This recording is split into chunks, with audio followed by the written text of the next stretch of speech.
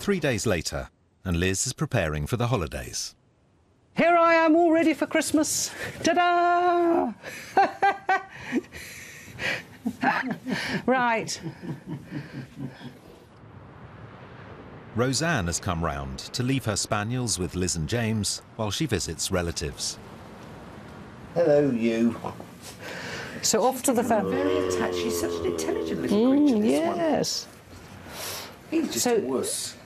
Got a nail going. He's not a wuss. He is a wuss. He's no, a real he isn't. wuss. Don't be a... He's a sweetheart. We love them be a both. Oh, I know he's a sweetheart, but he's a wuss. So how did you find Sunday? Well, obviously there was a lot that I already knew. Of course. But one can always learn from these sessions.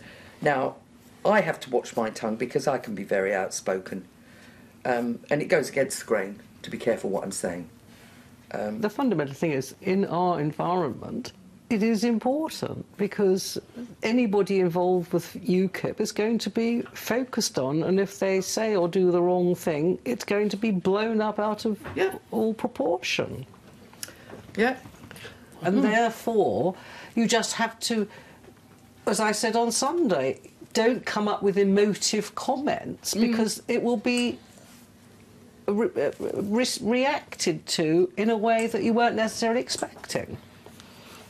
So it's just a question of thinking first. Yes, and in thinking about it, I will say something. There is absolutely no way I'm a racist because I actually, when Nigel said about coming into the ward and taking a photograph in each ward, my first thought was, the guy that owns the post office, him and his wife, I know they vote UKIP, they'd be absolutely delighted. They always talk to me, they're very supportive, etc., etc. Now, obviously, I don't know whether they're Indian, Pakistan, it doesn't matter to me, but they're a lovely couple. But the only people I do have problems with are Negroes. And I don't know why. I don't know whether there's something in my psyche or whether it's karma from a previous life, or whether something happened to me as a very, very young person and I've drawn a veil over it, because that sometimes happens, doesn't it? But I really do have a problem with people with Negroid features. I really do. A friend of mine said, what would you do if I invited you to dinner and I put you next to... I said, I wouldn't be there. Simple as that. I said, I wouldn't be there. It's ridiculous. Isn't it? No.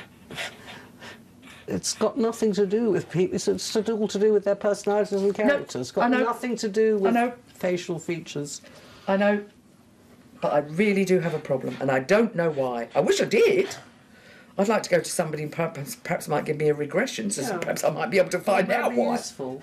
Yeah, I once had this conversation with a guy from the 16 plus team when they first started it up, and he said, is there any particular group of people that you wouldn't consider it would be relevant for? And I said, yes, Negroes. And he said, what do you mean by Negro? What a stupid thing to say.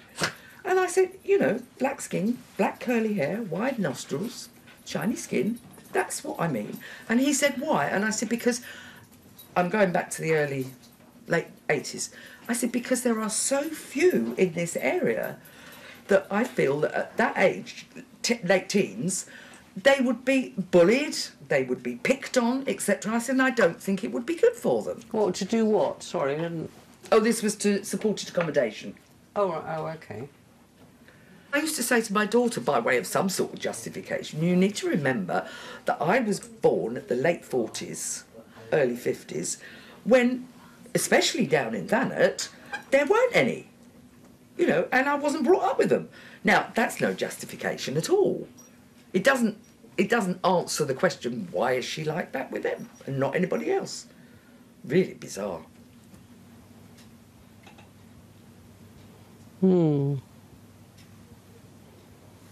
Don't know. No. Got me dinner in the oven. I'd love to stay and chat. I really would, but I don't want to spoil my meal.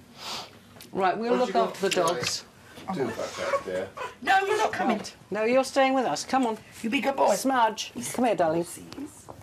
Right, I'll keep them. See you tomorrow. Bye. Okay, honey.